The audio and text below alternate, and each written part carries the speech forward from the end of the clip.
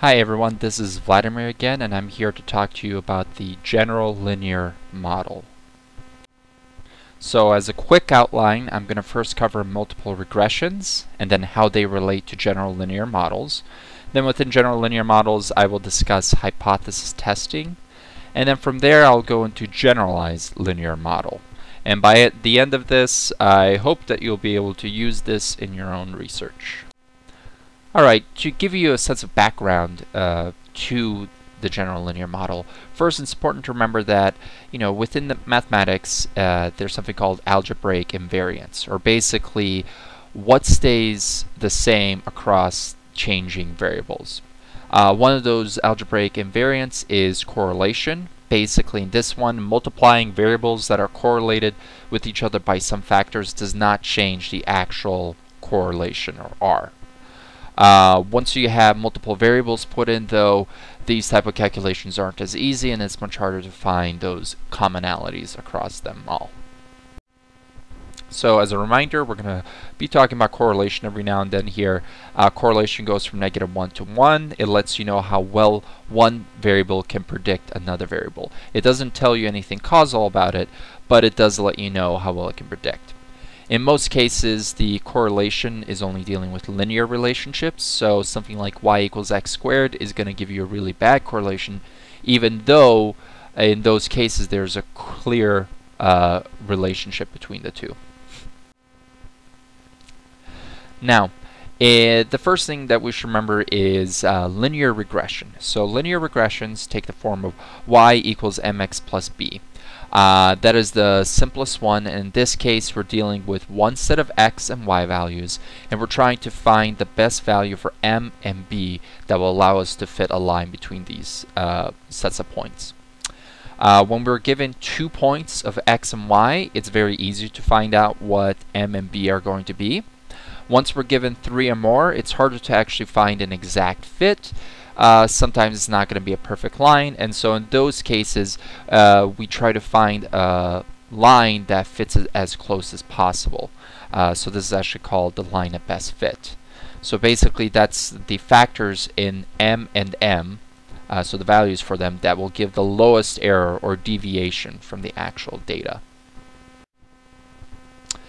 Now next from that is the extension where we have multiple regressions. Instead of y equals mx plus b, we can think of it as y equals b naught plus b sub 1 x. b naught here is just the intercept, and then b1 is the coefficient, or m, for x.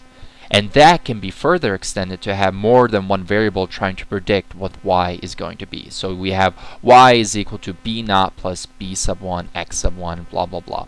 So basically what we have here is a k amount of variables on the right, which are independent variables that are predictors for the response variable y. So this form allows us to ask several types of questions and have answers for them, like what is the best predictor of y given all these variables x, and then how do these independent factors x1 through xk predict a single dependent variables. So a simple question that would use this type of information is which factors go into determining the value of houses. So basically, if you look at the number of rooms, the location, and maybe the type of neighborhood that it's in, those 3 factors would determine what the overall price, or y, is going to be. So given this form, the x's represent independent factors or predictors for y. The b's represent the independent contribution of each one of these factors to the y value, and then y is a single dependent variable or response variable. Each x sub I has its own correlation, and that's going to be separate from all the other ones. Now, the correlation of any one of those variables with respect to y after you take into account all the other variables is going to be called a partial correlation. So let's dive into that just a bit more. So partial correlation. Here's an example. There's a negative correlation between height and hair. Specifically, shorter people have longer hair. That is a really weird statement to say, but it is actually true. If you add in gender into the mix, then it makes sense. Basically, women who are on average shorter than men have on average longer hair than men. And men who are on average taller than women have shorter hair on average from women. So when you factor in gender along with height to determine hair, first of all, the original correlation remains. Height and hair are still the same. But the partial correlation, or basically the correlation once you're factoring in gender, is 0. So controlling for gender, there's no correlation between height and hair. Gender explains why the overall correlation is seen. There's also something else in these multiple regressions. We have the residuals. It's very difficult to get a perfect prediction of the response variable y given multiple prediction variables x's. Also on a bunch of different data points. The difference between the actual value and the predicted value of x with the multiplication of b is the residual. So basically, better fitting models are going to have smaller residuals, and the best fit ones are going to have the minimal residual, or the minimum amount of difference between the actual versus the predicted.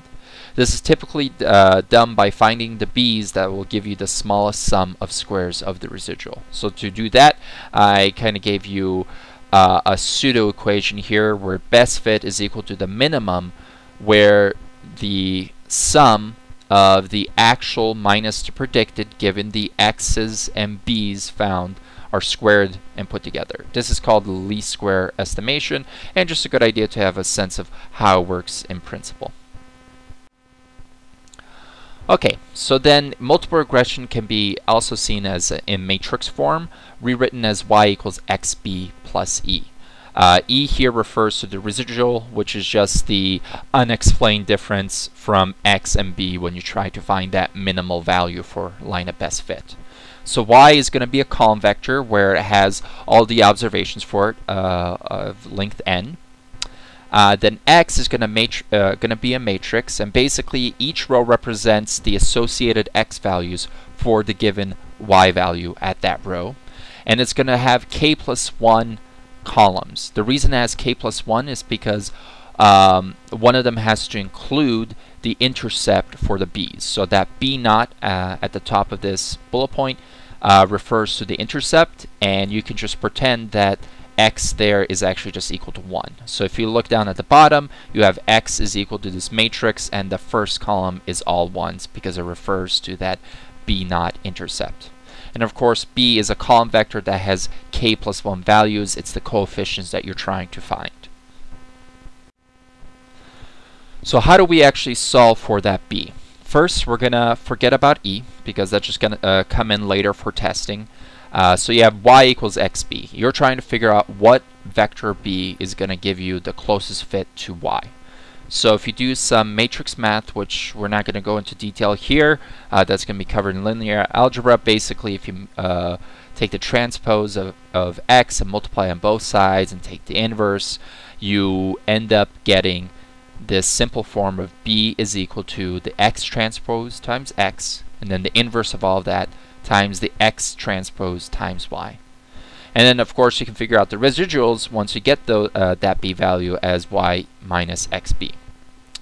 You don't have to worry about understanding exactly how this math works, just know that there is a solution to it. Now, for multiple regressions, you have this answer b equals what I just said before. It is seen as a simple solution in that you don't have to do too many matrix operations, but there are two caveats. All the factors in x, all those predictors, have to be linearly independent.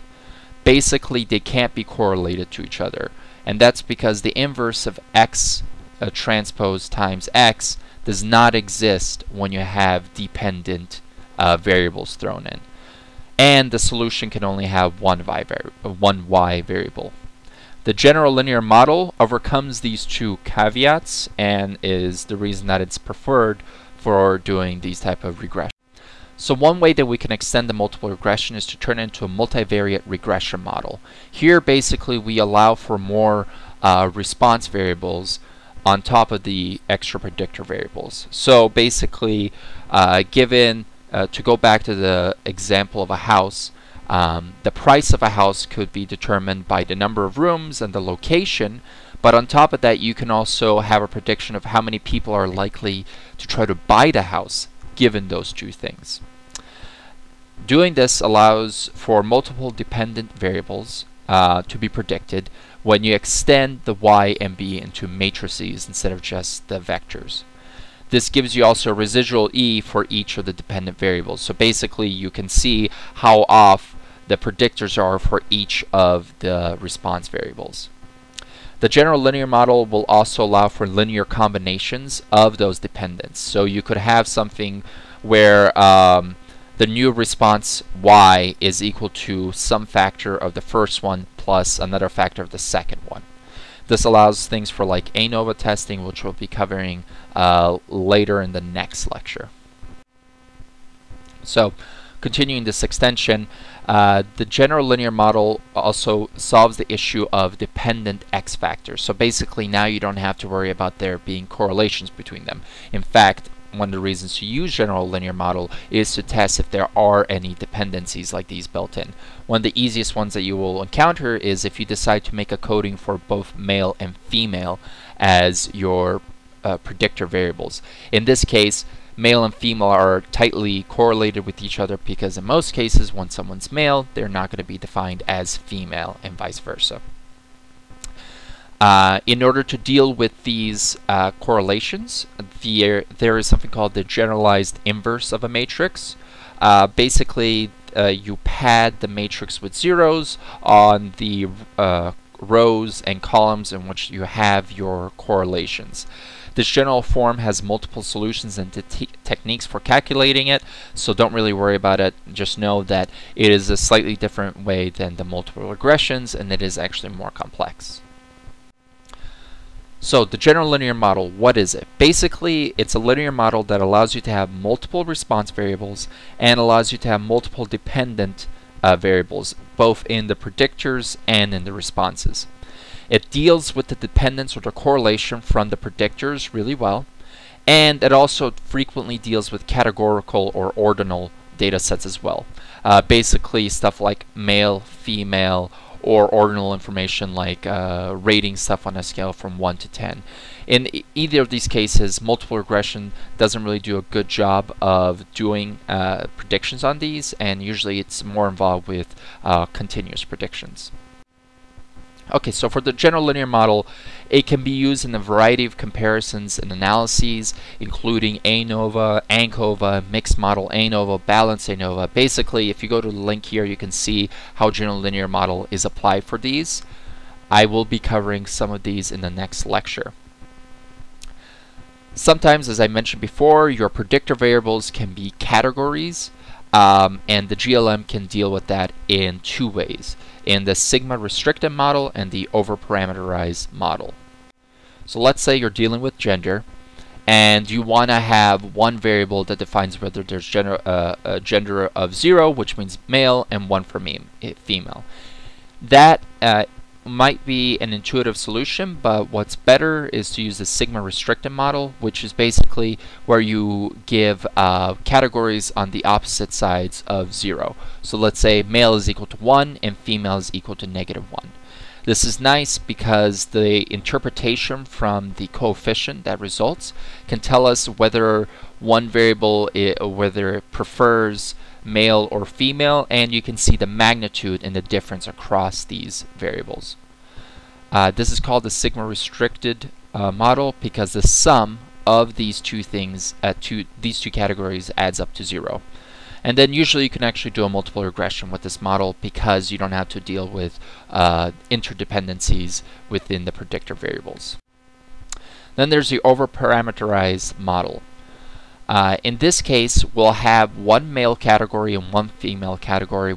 You'll have 1 for yes or 0 for no if they are male or female. In this case, there's a high chance they'll be highly correlated because when one is female, then they're probably not male, and vice versa. So in this case, it forces the solution to use the generalized inverse, but it still works. It's just that you can't use multiple regressions on it, and you will need to use GLM. So Now the important thing is, once you have a GLM which has some values predicting X for a given response variable, you want to know basically how significant those predictors are for that response variable. And this is easily done using the sum of squares in an f-test, and it's also used in multiple regressions. There are other ways of doing these tests like chi-squared, but for now we'll just concentrate on f-test. The above doesn't really apply though when you're dealing with like multiple responses or when you're dealing with a subset of the predictors. So this is the case where you have all of your x values and you want to test whether they significantly predict the one response variable y. For more information on this, you can actually go into the link below. Okay, so when you want to do a hypothesis test, we're just going to cover the univariate regression test. Basically, this is the case in GLM where you only have one response variable, like the price of a house given multiple factors, and you have multiple predictions. Think of the form y equals xb plus e that we covered already before. Basically, what you need is the goodness of fit, which is determined by the sum of squares. And the sum of squares is basically you take each point, do some operation on it, that operation is squared, and then you sum it all together. So given this equation here, you have the sum of each point subtracted with the mean of all those points, and then that subtraction squared and added together. The next one has the predicted values with the mean subtracted from the actual mean subtracted from it, and then the next one is the actual values minus the predicted values squared. Put another way, it's basically the total summa squared, which is equal to the model summa squared plus the error summa squared.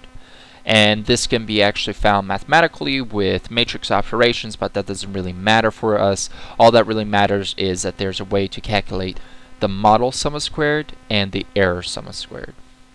So given a general linear model that has k predictor factors, so for instance, the price of a house given two predicting values of the number of rooms and their location, what are the odds that all the regression coefficients for those factors are 0?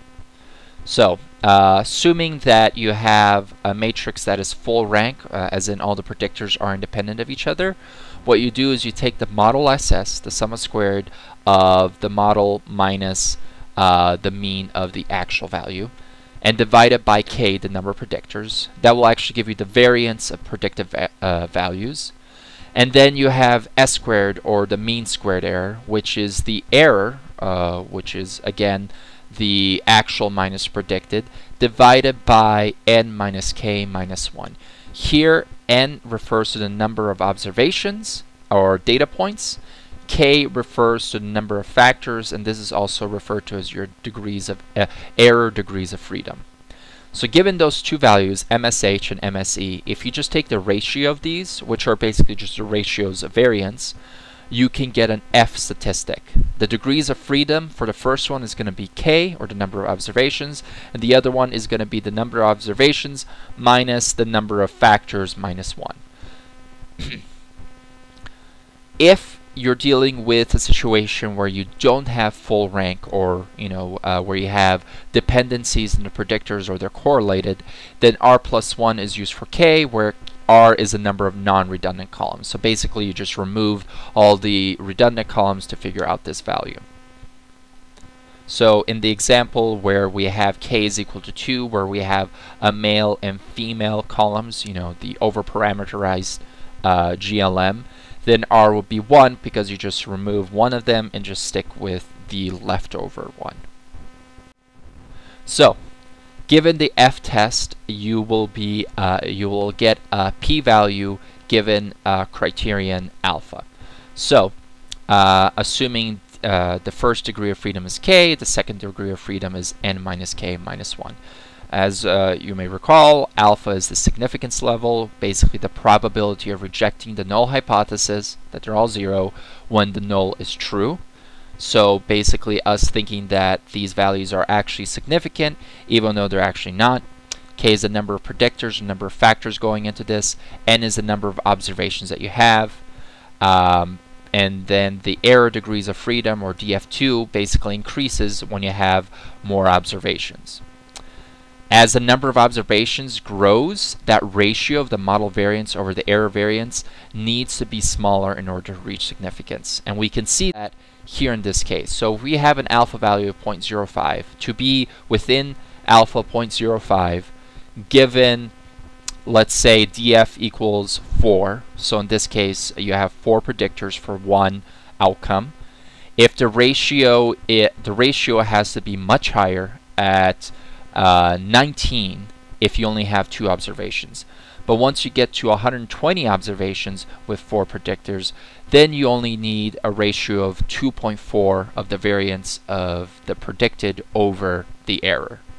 So as we can see, basically the more points you have, the difference in the error and the expected values starts going down.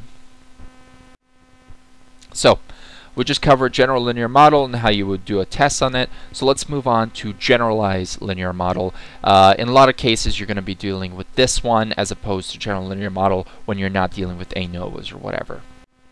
So the generalized linear model is a subset of the general linear model.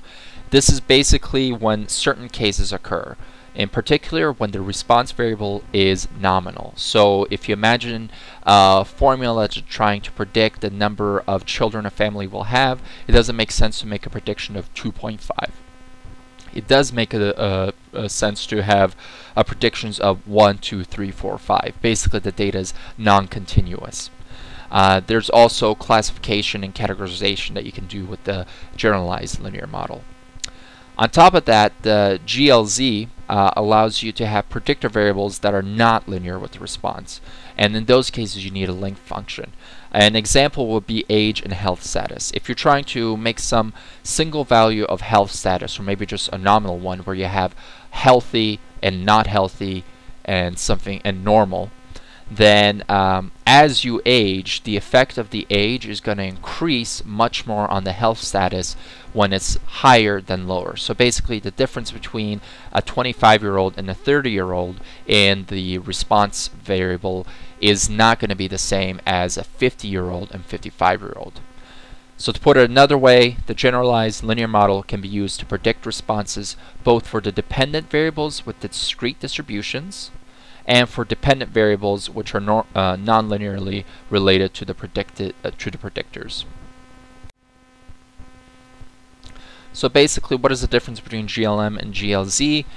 In GLZ, you can have an explicitly stated non-normal or non-continuous response variable or dependent variable, and only one, but you will only have one dependent or response variable.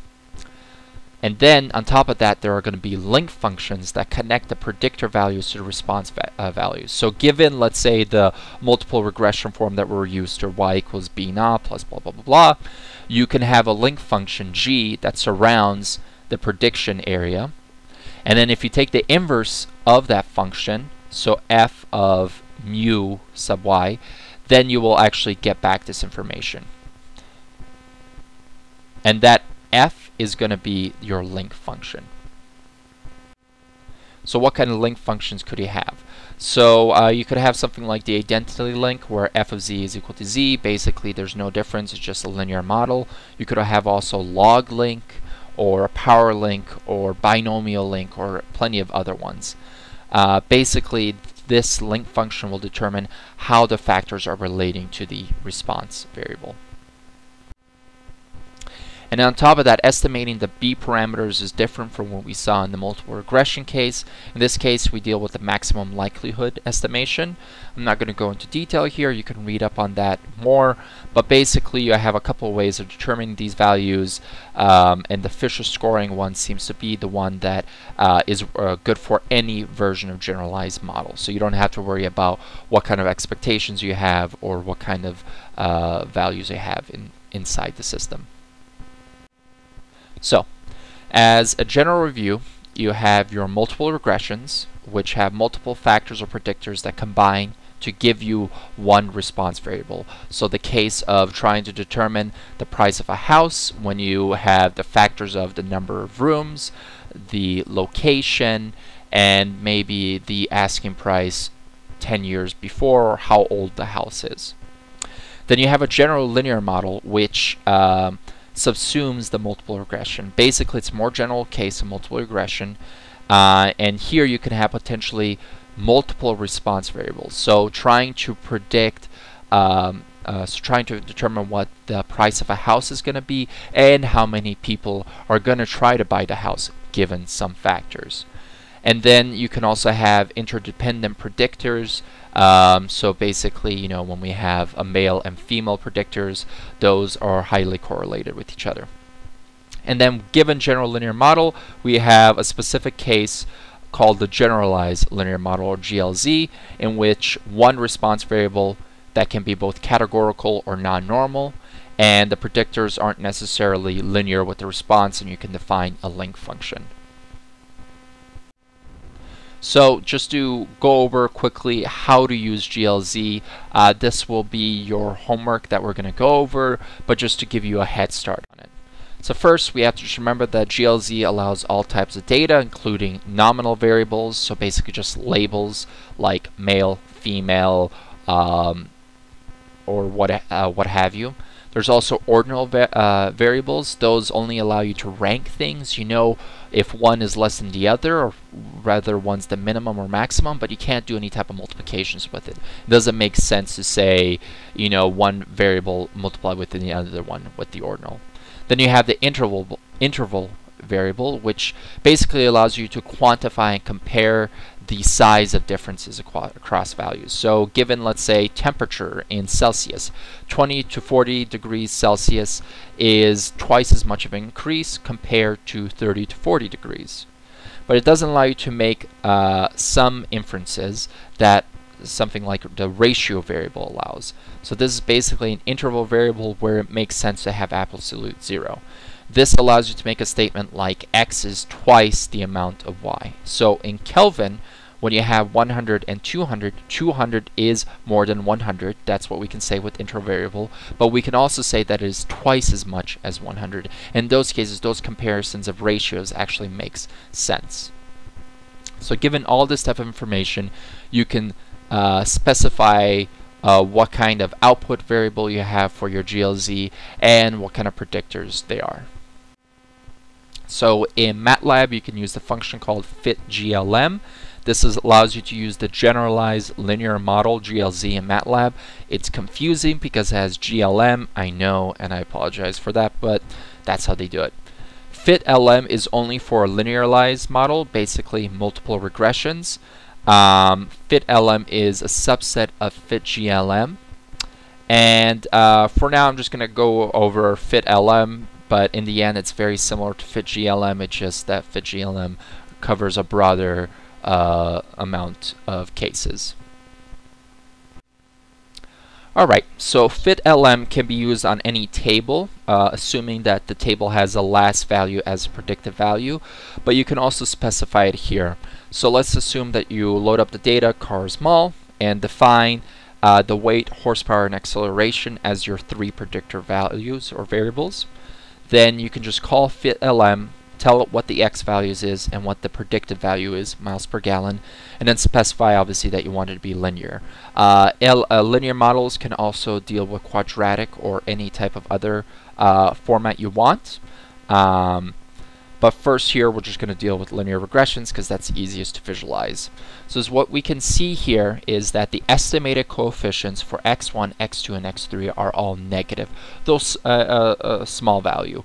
Here what that means is that weight, horsepower, and acceleration are negatively correlated with miles per gallon, but their values are actually relatively small.